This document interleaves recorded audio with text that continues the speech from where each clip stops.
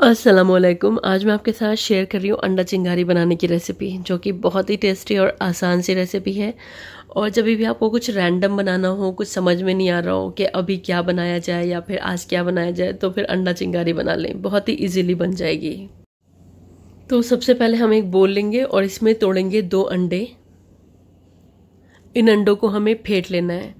तो मैं इसमें 1/4 टीस्पून से भी थोड़ा कम नमक डाल रही हूँ, आप टेस्ट के हिसाब से डालिएगा। और 1 टेबल स्पून के करीब डालेंगे हरे धनिया के पत्ते और इसको अच्छे से फेंट कर एक साइड में रखेंगे। और इधर मैंने 3 उबले हुए अंडे लिए हैं। इन अंडों को हमें 4 पीसेस में कट कर लेना है, जैसे कि मैंने करा है। इस तरह से हर अंडे को 4 पीस में कट कर लेंगे, तो इस तरह से हमारे 12 पीस तैयार हो जाएंगे। अभी इनको भी रखेंगे हम एक साइड में। अब हमें अंडा चिंगारी का मसाला तैयार करना है। तो एक बोल में हम 1 टीस्पून अदरक लेंगे, क्योंकि ये अदरक बहुत पतली है तो मैंने 2 टीस्पून लिए, आप 1 ही टीस्पून लीजिएगा। इसी के साथ इसमें 1 टीस्पून लहसुन का पेस्ट डालेंगे और 1 टीस्पून या फिर टेस्ट के हिसाब से नमक डालेंगे।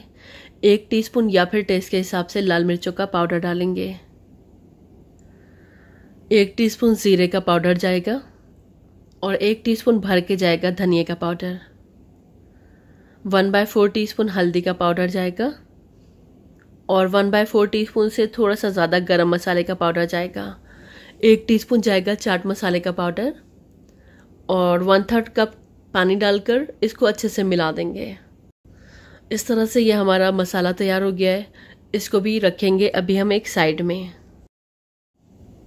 अब एक पैन में 1 टेबल स्पून तेल को गरम करेंगे। जब तेल गरम हो जाएगा, हमने जो अंडे फेंट कर रखे हैं वो हमें इसमें डाल देने हैं।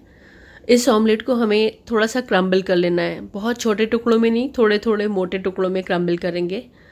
और जब ये पक जाएगा तब हमें इस पैन में से इस ऑमलेट को निकाल लेना है। अगर इसी पैन में हम इसको छोड़ देंगे तो ये ऑमलेट टाइट हो जाएगा। तो अब ये पक चुका है, अब मैं इसको बाहर निकाल लूँगी और इसको रखूँगी एक साइड में।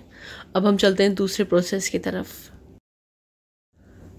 अब एक पैन लेंगे और इसमें 1/3 कप तेल को गरम कर लेंगे। जब तेल गरम हो जाएगा, हम इसमें 1/2 टीस्पून सफ़ेद ज़ीरा डालेंगे और हल्का सा इसको क्रैकल कर लेंगे।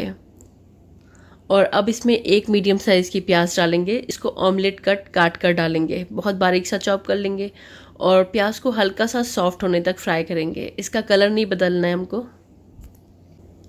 तो यहाँ पर हमारी प्याज सॉफ्ट होने तक फ्राई हो गई है। इससे ज़्यादा हमें इसका कलर नहीं बदलना है। अब जो हमने मसाले तैयार करके रखे थे वो हमें इसमें डाल देने हैं और अब इसको मीडियम फ्लेम पर भून लेना है। इन मसालों को हमें इन मसालों को जब तक भून लेना है जब तक मसालों की स्मेल और अदरक लहसुन वगैरह की जो स्मेल है वो रिमूव नहीं हो जाती, तब तक भून लेंगे। तो 4 से 5 मिनट भून लेते हैं इसको।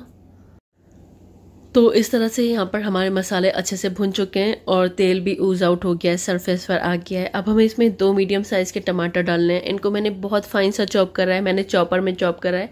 आप चाहें तो ग्रेट करके इस्तेमाल कर सकते हैं या फिर आप मिक्सी में दरदरा पीस भी सकते हैं। अब हमें टमाटरों के सॉफ्ट हो जाने तक इसको फिर से फ्राई कर लेना है 3 से 4 मिनट के लिए। तो यहाँ पर हमारे टमाटर सॉफ्ट हो जाने तक पक गए हैं।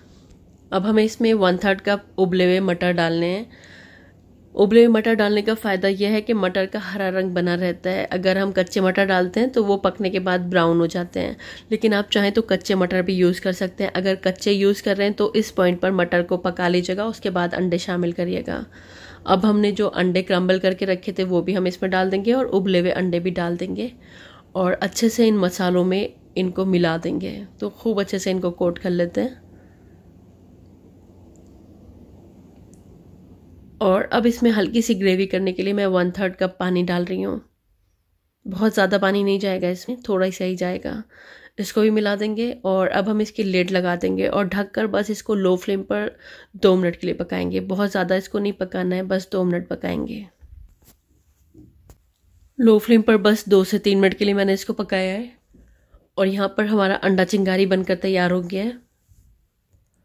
अब मैं इसमें थोड़ा सा हरा धनिया डाल रही हूँ, आप चाहें तो बारीक कटी हुई हरी मिर्चें भी यहाँ पर डाल सकते हैं। अच्छे से इसको मिला देंगे और बस अब ये रेडी है। अब हमें इसको सर्व कर लेना है।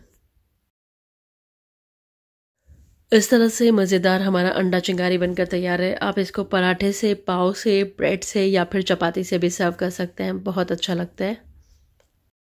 उम्मीद करती हूँ आपको मेरी रेसिपी पसंद आई होगी। अगर पसंद आई है तो प्लीज़ लाइक, शेयर और सब्सक्राइब ज़रूर कीजिएगा। Thank you so much.